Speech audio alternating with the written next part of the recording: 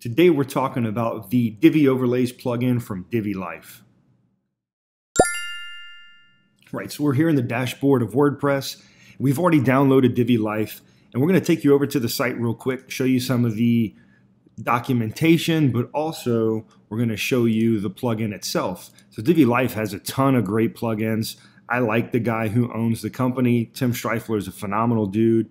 You go over to his website, divilife.com, go under plugins and check out Divi Overlays, and he's got a ton of other great plugins, just great memberships. Definitely worth checking out if you're not familiar with those products. So we're going to go into the back end, and Divi Overlays, basically what it is a pop-up builder for Divi, where you can use the Divi Builder to really take some of the power and use all of those layout customizations and build pop-ups from that. So it starts from $15 for a single site. 3 sites is $29, and unlimited sites is $59, and all of those are for a year. They do have the lifetime option here, $129. That's the way I went, but we're an agency. We build sites for a lot of people, and so it's the best value long term. I could spend $59, and within 2 years, basically, I would have paid for the lifetime subscription. So, it made sense for me to do the lifetime and just call it a day. But Tim and his team have done an awesome job with their documentation as well. There's getting started, how to use triggers, excuse me, automatic triggers, and then some frequently asked questions. Plus, they also give you some layouts, some pre-done layouts that you can download when you buy the plugin as well. But today we're just going to walk you through from the very beginning and show you how to use the plugin. Just very basic, very high level. So we're going to add in a new plugin. We'll go to upload and choose a file. We've saved it to our desktop. And we've got Divi Overlays version 2.5.6. And we're going to install. Now that it's installed, we're going to hit the activate, make sure everything's good to go. But you've also got Divi Overlays here. It adds a new custom post type, and you can go in and create new Divi Overlays.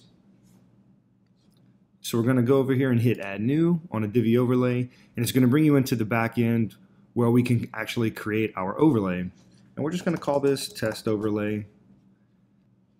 So there's a few different options available in the back end. You can select the overlay animation, and this is the way that the overlay is actually going to pop in. So you can do genie, simple genie, and a bunch of other things.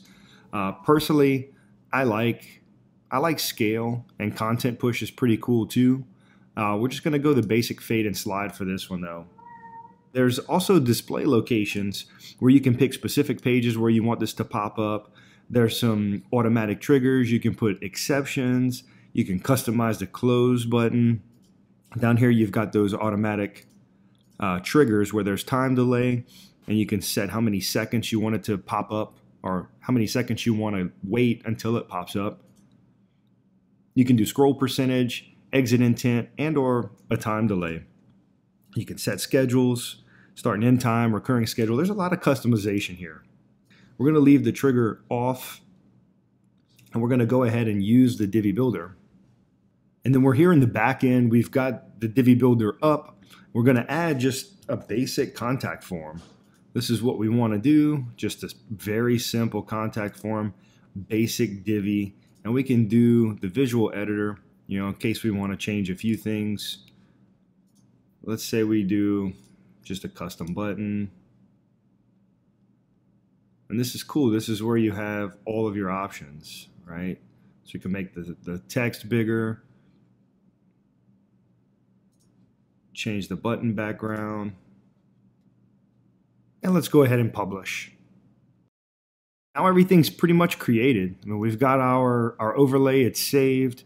It's going to do the actions we need it to do, but now we want to trigger it on the front end. This is key here. This is what we're going to need. We're going to go ahead and copy this text, and we're going to go into our menu. And there's a few things that you need to do specifically on this menu. So we've got this, and you see it's just a URL and it's just a navigation label. So what we want to do is go up here to screen options and make sure that link relationship is checked, and it adds an option here. We'll close this, and we're going to paste the link that came from the back end inside of the overlay itself. And we're going to hit save. So now that this is saved, let's go into the front end and preview. So we'll jump into the front of the site. And when we click the contact button that's in the menu link up here, it should open up this overlay. And it does. So there's obviously some more customization that we can do on the back end, the colors here, a few different things that we can do. We can shrink it in, we can make sure that it gets sized on mobile, a lot of different things. But the basis of it is pretty much that. We can jump back into the back end and I'll show you how to change the actual colors of the background. So there's some options here inside of the overlay itself down at the bottom. So we'll scroll down here and you'll see this overlay option. Select the overlay background.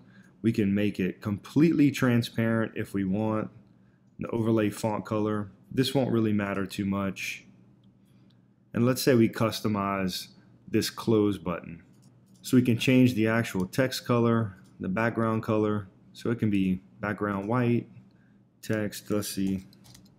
Let's go back with this color. See a preview down there. No border radius needed. We can extend the padding so that the button stands out. Let's go ahead and update this. Now that we've got that customized a little bit, let's take a look at the contact form itself. So there's a few things that you really do have a lot of control over. We can change the background here, make it truly transparent, and then we can adjust the sizing as well. And you can do that on different screen sizes. So if we want to shrink this in, align it to the middle, and just make it a little bit tighter, we can do that here. We can take it into tablet mode and extend it, and then phone and make it 100%, no problem. That really helps with the overall styling. We'll go ahead and save things, and then we'll open up the front, and then we'll go ahead and check the contact form again. When we open it here, you're going to see things shrunk in just a little bit. There's a background color here. We put it white, and then you've got the X there, and you can just completely change the look of all of this. And the beauty is that once you do it once, all you got to do is update it inside of the builder and you're good to go.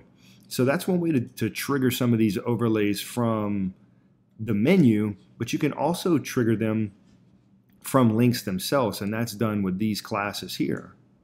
So we'll go ahead and copy this class as well, and then we'll show you how to use it in the front end. Here in the front end, we're going to show you how to turn a link into the overlay. And it's pretty easy. It's almost as easy as doing it in the menu. All you've got to do is take the ID that we copied here from the manual triggers, and then in the builder in the front end, we're going to create a link out of some text or a button module or anything that you want to use, and that can become a trigger. So let's go into here. So we're going to scroll down,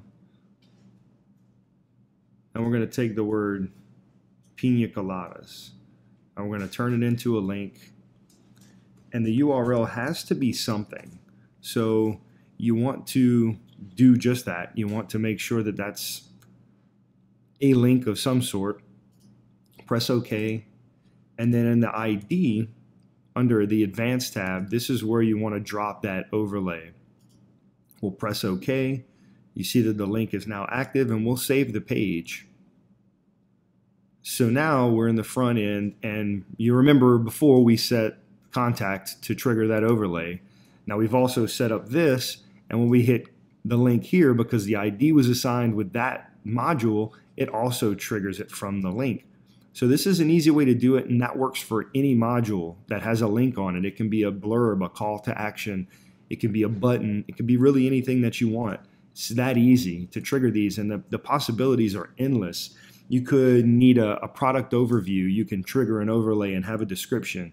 You can use it like this, where it's a contact form, and without taking them to another page, they can get in touch with you. It could be a sign-up form for a course. It could be anything, any module that you want to do.